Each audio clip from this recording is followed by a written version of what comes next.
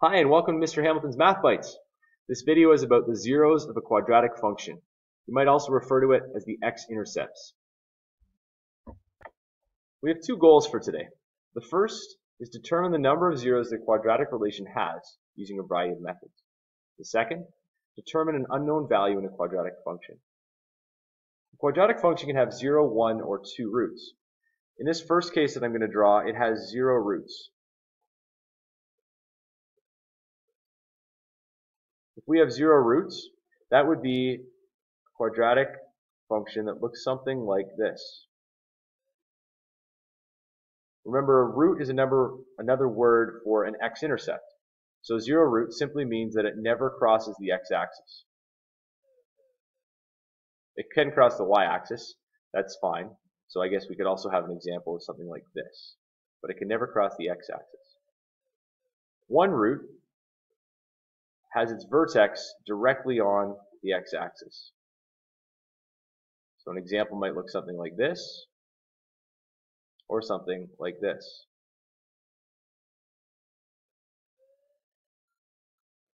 The third case that we have is if we have 2 roots. And for 2 roots, that would be our classic, my parabola crosses the x-axis twice, there and there, for example. Or maybe something like this. If we have a minimum, we'll cross the x-axis perhaps there and there. Now, just take careful note of the a value in each one of these cases, and the fact that a is negative if it opens down and a is positive if it opens up. So let's go down and look at our first goal specifically, and that is determine the number of zeros that a quadratic relation has using a variety of methods. The first method we'll look at here is the method of determining the vertex in the value of a.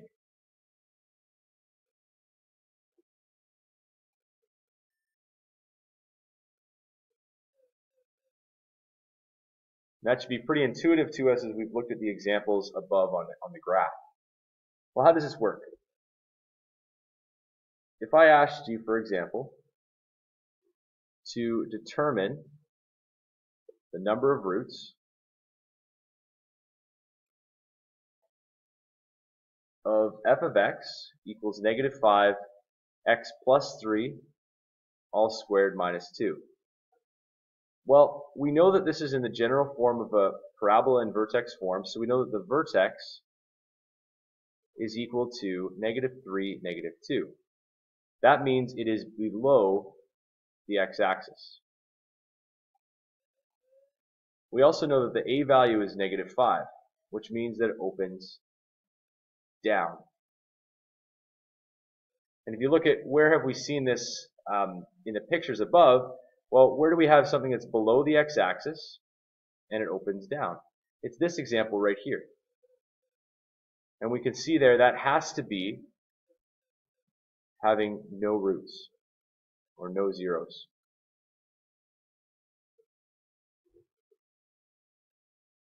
So that's the first way. The second way we can go ahead and determine the number of zeros is we can do that by factoring, something we've done a lot with quadratics. So for example, if you had a question that said, find the number of roots, again, the question is the same in every case, but I'm going to give you a slightly different equation in each case. Determine the number of roots, and we're given f of x is equal to 4x squared plus 20x plus 25.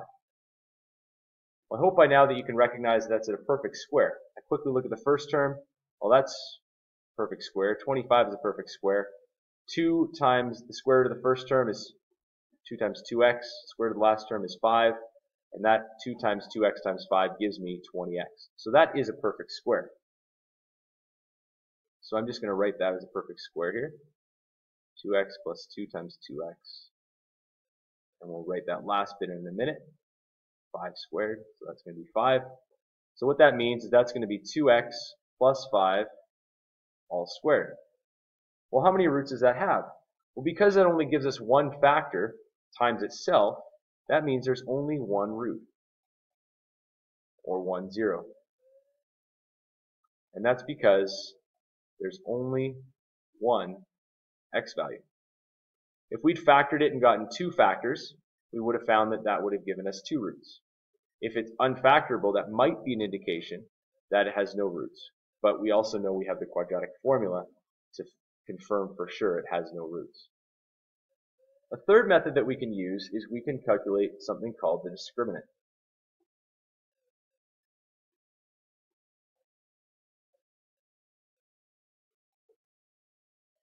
We don't discriminate in math, but we do discriminant.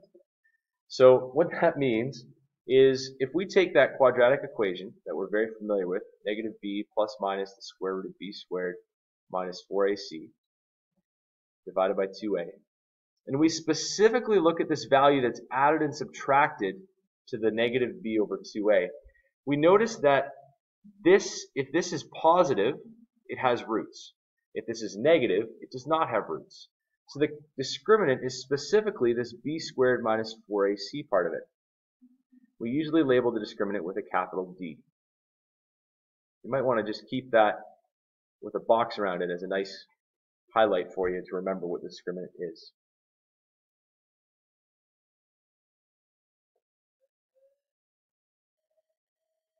Now I already noted the fact that if the value of b squared minus 4ac is negative, so therefore it would be less than 0, then the number of zeros, or the number of roots,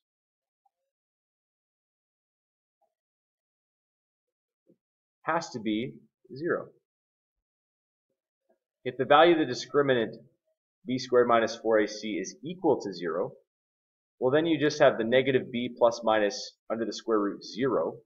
You're adding 0 to that, which is going to give you 1 root, because you're just going to be left with negative b over 2a as your x factor.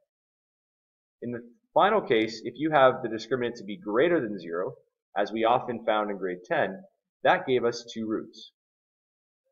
Now that's a very simple, quick way to do that without having to use the whole quadratic formula, if we're just trying to determine the number of roots.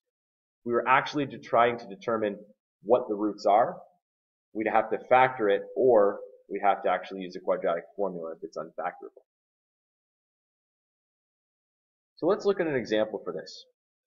Let's say that you are asked to find the number of zeros.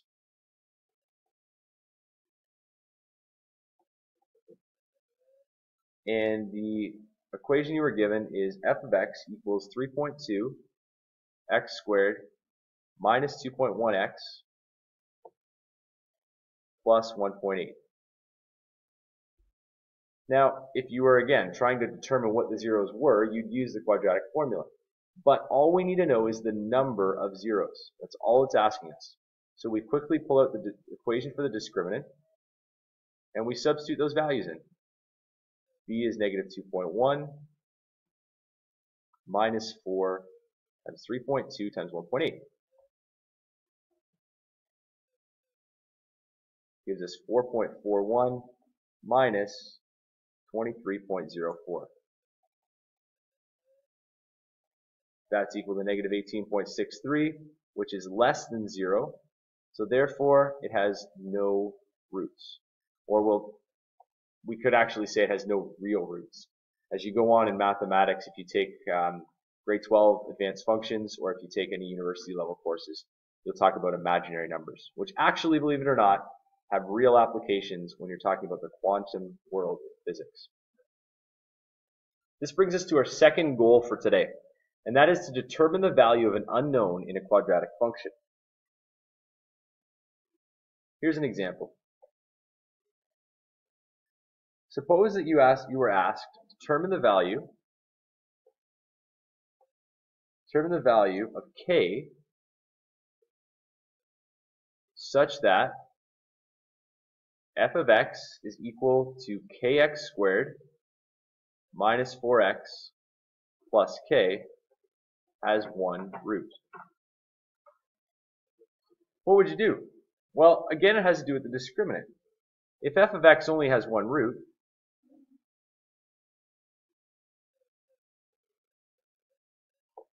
then we know that the discriminant, b squared minus 4ac, is equal to 0. So a has to be equal to k, b is equal to negative 4, and c is equal to k. That doesn't seem to help us initially, but watch what happens. If I set this up, I get b squared, with negative 4 all squared, minus 4 times k is equal to 0. So what I get here is I get 16 minus 4k squared is equal to 0. So yes, I have another quadratic formula here that I need to solve, but this is going to allow us to find what the k value actually is. We need to isolate k to solve it. If I add 4k squared to both sides, I get 4k squared is equal to 16. I then divide by 4, and I find that k squared is equal to 4. Remember, every time that we take a square root within an equation like this now, we have to take the positive and negative root. So we take plus or minus square root 4 to get k by itself. So k is therefore going to be positive 2 and negative 2.